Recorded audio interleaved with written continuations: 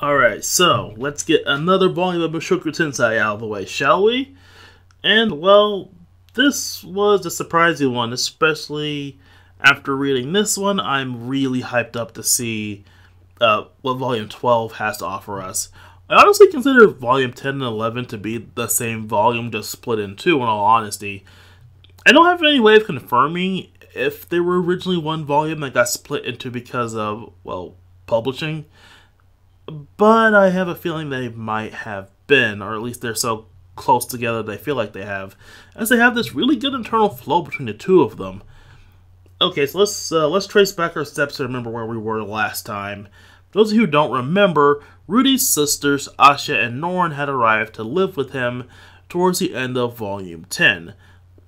And, well, a bulk of this volume is dealing with Rudy as he figures out living with the two girls, as this is the first time in their lives that they've, well, lived together, as, remember, he was kicked out of the house by Paul to go teach Eris right when the two were newborn, so he really doesn't have that much time with them. And when he reunited with them, well, he gave Norn a bad impression, Aisha a great one, so they have two very different conflicting ideas about their sibling. I cannot talk for some reason. Let's start off with the sister that's the easiest to define, Aisha. For those of you who don't remember, Aisha reunited with Rudy earlier in Volume 6, where he saved her and her mother, Lila, from their kidnappers when they were held hostage by the creepy prince who wanted to do the R word to Roxy.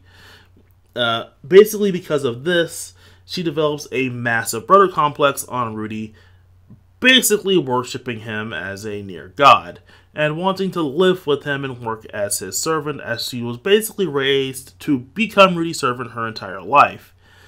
Here she finally gets what she wants, being able to choose her own path by Rudy. She wants to, well, be his maid, not something that she was forced onto by the way she was raised, but just out of her own general reasoning, wants to become Rudy's maid and live under her big brother. And then we have Norn.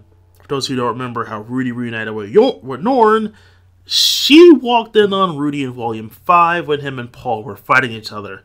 This leads to her hating Rudy because, well, Paul is all she has in the world, and Paul really didn't do a good job of explaining what exactly went down.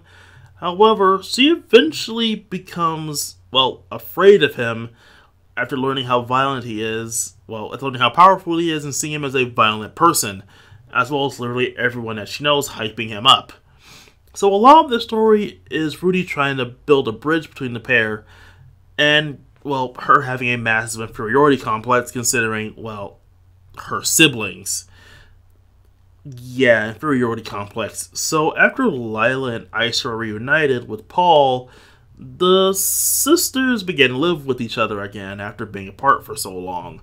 However, Aisha was constantly looked down upon as Paul's bastard child, so as some form of revenge against the people who looked down on her, she decided to outdo Norn at everything. This led to Norn basically being compared to Aisha in every way, and growing despondent as the two were compared more and more. And, well, this gets worse when she realizes her elder brother is also a genius. So she's left as the normal one between a genius sandwich that is the Greyrat siblings. So you can kind of see how she would basically begin to mirror Rudy more, or at least Rudy's past life, as she's tired of the comparisons between herself and her genius siblings. And, well, as she gets to the school, as she decides that she wants to live apart from Rudy, and being in the school is probably the best way to do that, she hears even more about how great of a person Rudy is because the school has become, well, Rudy obsessed in its own way, thanks to Rudy's growing reputation in said school. Oh, as a bit of a side note, I find it funny that the reason Norn stops being so scared of Rudy is because eventually he starts to remind her of Paul, remembering Paul when he was at his lowest moment, and seeing Rudy when he tries to connect to her in a similar position. So, yeah, she connects to Rudy eventually, because, well, he reminds her of her dad. Which makes sense considering, Rudy is Paul's son, even if Rudy doesn't feel like he's Paul's son because no reincarnation. So while most of the book is taken up by the sister drama, we have another turning point chapter. And for those of you who don't remember, turning point chapters are when the shit goes down. Okay, so one big thing that's revealed in this volume is that Sophie is now pregnant. Despite mentioning how it would be difficult for her to have kids because of the elven blood, Rudy manages to make it happen. However, at the same time as this joyous news, Rudy is given a letter from Paul saying that, well, they need backup. Oh, one thing I forgot to mention is the fact that Paul has found Zenith's location at the bottom of a massive labyrinth, and that's why he sent Rudy to live. That's why he sent the sisters to live with Rudy, so that they'd be safe while him and the party investigate said giant labyrinth.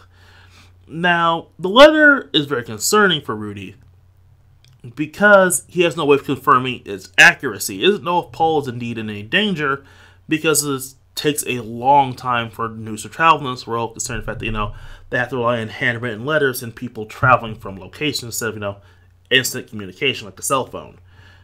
So he has no way of confirming if the letter's accurate or not. And, well, he's not the only one worried. Norn hears about this and becomes immensely worried and puts pressure on Rudy to go save their parents. Because, well, she's a daddy's girl at heart and she wants to see her mother. So saving Paul becomes a priority, or at least helping Paul. Not to mention, there's Sophie giving birth, as he doesn't want to be there for the birth of his first child. So, with the pressure from Norn, worrying about Paul and Zenith, and just wanting to confirm the situation around Zenith, him and Elenice set out to make their way across the world to go help Paul, and make it back in time to see Sophie give birth. And the latter portion of the book is their journey through the desert on their way to go find Paul. Overall, I have to say I enjoyed this one, and forgive the pun, another major turning point in Rudy's life has just taken place, obviously. As we saw in the last volume, Rudy has basically gained everything he wanted. A lovely wife, a nice home, and friends he cares a great deal for. He settled in and developed a more adult life compared to what he was living before these chapters or these volumes. He's living the best life he can right now and settled down in a good way. So having something come and uproot this, such as something major as his father needing his help to save his mother, would be what it would take to get him moving on the road again. And, well, yeah. It is kind of painful to see Rudy leaving all he's worked for behind because he just needs to confirm something. But the adventure is calling and Rudy has to go meet it. So, Rudy's off to go save the last member of his family once and for all and welcome a new one into the world. But we'll save that for the next volume. Mushoku Tensei continues to be probably one of the best rated isekai series I've read for quite a while, and just a good story in its own right. And I greatly look forward to reading Volume 12, when I eventually get my hands on that one. So I will see you all next time.